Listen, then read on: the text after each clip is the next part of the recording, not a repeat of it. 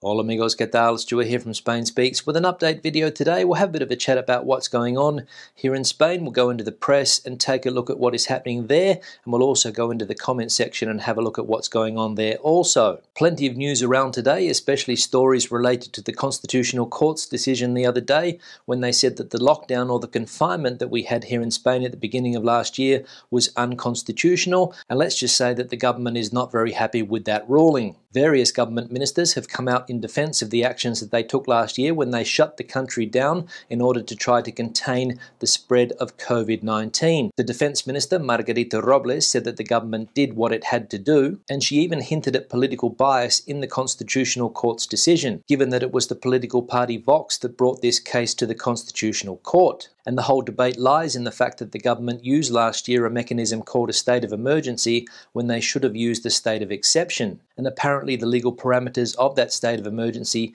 didn't justify locking down the country for 3.5 months. And today it is still one of the main stories that the press is going with, as we can see here in El Mundo. And according to this newspaper, Carmen Calvo, the former vice president, quiso aplicar el estado de excepción, pero Félix Bolaños lo rechazó. So apparently she wanted to apply a state of exception, but the person who replaced her, and who I think was her number 2 at the time, rejected it. So Spain's severe lockdown last year, one of the strictest in Europe, declared unconstitutional, and I must admit that living here during that period, it was a very, very tough time. And what does it mean? Well, not a lot, because there's not much we can do now. It is in the past, but apparently all of the fines that were handed out may be declared null and void. Now, another story that caught my attention yesterday was about poverty here in Spain and the fact that it has increased since the pandemic began. The English version of El País is leading with this story, and we can see that the coronavirus pandemic pushed poverty in Spain to highest levels since the Great Recession. According to a survey from the National Statistics Institute, 7% of Spaniards were suffering severe material deprivation by the end of last year. So severe material deprivation, and exactly how do they classify that? Well, let's have a look. According to the INE, which has produced this indicator since 2004, a person is considered to be in a situation of severe material deprivation if they cannot afford at least 4 of these 9 elements.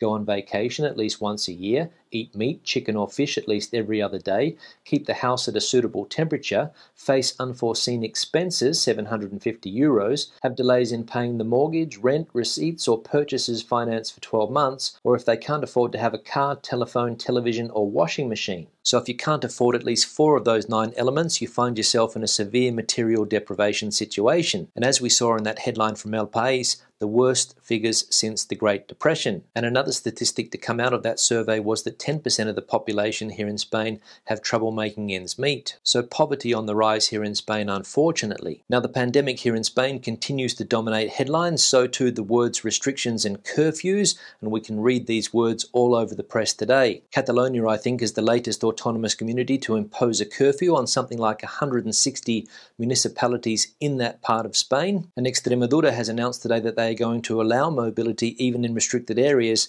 for people that have been vaccinated. Extremadura pide el toque de queda para 3 municipios y permite la libre movilidad a los vacunados. So an interesting story there coming out of Extremadura. If you have completed vaccination, you're allowed to travel in and out of restricted municipalities, but if you haven't, you're stuck. Now I imagine this will soon be the norm in other autonomous communities here in Spain as well. As we know, various countries in the European Union are asking for COVID certificates to enter bars and restaurants, and there's also talk about that being implemented in Spain in the near future.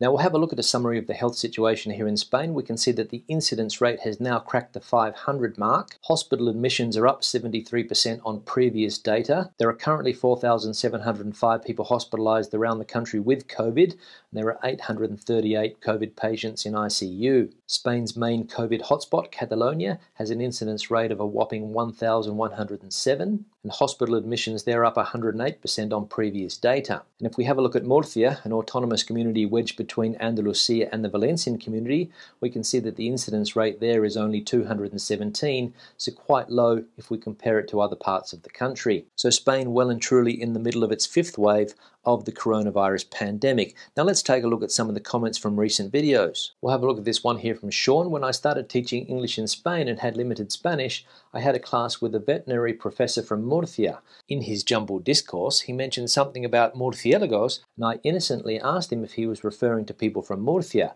The biggest laugh I ever got. Yeah, Sean, thanks for the comment and thanks for pointing out your experience down there in Murcia. I had a comment from somebody the other day who criticized me for not mentioning Murcia more, so from now on I'm going to try and find a little bit more information about that region here in Spain. And I imagine that the mistake that you mentioned there, calling somebody from Murcia a murciélago, has been committed by many an English speaker over the journey, because murciélago means bat and people from Murcia are known as murcianos. So luckily the professor had a good sense of humour and you both had a bit of a laugh about it. One here from Spain, Pete. Ola Stewart, mate, hope you are keeping away from the vino, or at least partaking in moderation. Yes, Spain Pete, thanks for the comment, and yes, I did partake in moderation when it comes to wine on my recent trip to one of Spain's most prominent wine areas, the Ribera del Duero area, and also to the small town of Toro, which has very, very good wine. A couple of glasses a day, that's all I had. I was travelling with my son, so I didn't want to get too sloshed, but there is wine in abundance in that part of the world, and very, very good quality, I must say, and also quite cheap. As you can see, I'm back in my studio today. We came back yesterday, and I'm already missing that part of Spain. It's a fantastic part of the country and well worth a visit in my opinion, especially if you like to have a glass of vino or two. One here from Chris, latest news from the UK, Balearic Islands on amber list, a never-ending circle. Many thanks for your update. Yeah, Chris, thanks for the comment, and I did read the other day that the United Kingdom has once again added the Balearic Islands to their traffic light list and has put them in the amber category. And you're right, unfortunately this is a never-ending circle. We saw it a couple of months ago with Portugal. They were on the green list, then they were on the amber list, and now with the Balearic Islands, and believe me, the tourism sector here in Spain is not happy with that decision. But obviously the UK government and other governments in Europe don't think that Spain is a safe destination at the moment, and that is why they are recommending against travelling to Spain this summer. One here from Martin. Hi Stuart, gracias por el video. I have seen zero social distancing here, tables being moved to accommodate bigger groups of people, handshaking and kissing on cheeks. They just don't get it. Yeah, Martin, thanks for the comment, and that does seem to be one of the big problems here in Spain at the moment, that a lot of people don't understand what they need to do. They're shaking hands, they're hugging, they're kissing, and they're going back to their old ways, going out in large groups, and that is leading to very high incidence rates of COVID-19 here in Spain, and the virus is quickly spreading around the country. But as we mentioned the other day, this is a country where people love to socialize, people love to get out and about, and summer is the time to do it. And as I also said the other day, it seems like 2021 is going to be a carbon copy of 2020. And another thing that we should keep in mind is that politicians in this country often give people a false sense of security. They did it last year when they told us that the virus had disappeared, and then 2 months later we had restrictions again, and about a month ago the Prime Minister said something similar, and that obviously led a lot of people to think that the virus situation was under control, which clearly it wasn't. On that note, I'll start to wrap the video up. Questions and comments, please leave them in the section below. Debate the situation out as you normally do. Give it a thumbs up if you liked it, thumbs down if you didn't. I'll see you in the next one. Hasta luego.